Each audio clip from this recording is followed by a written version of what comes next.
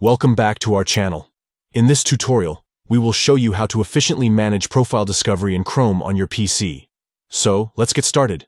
Step 1. On your computer, open Chrome. Step 2. In the search bar, type account.google.com and hit Enter. Step 3. Once you're on the Google account page, navigate to the left side and click on Personal Info. Step 4. Under the Personal Info section, you'll find a variety of options. Click on See Profiles under the Your Profiles category. Step 5. Here, you'll see your profile information. Below your photo and name, you'll find Profile Discovery Settings. Click on it. Step 6. In the Profile Discovery Settings, you'll find the toggle button to enable or disable profile discovery. Make sure it's turned on. Step 7. Additionally, if you want to customize how your name and photo appear in your profile, simply click on the Change button. Step 8.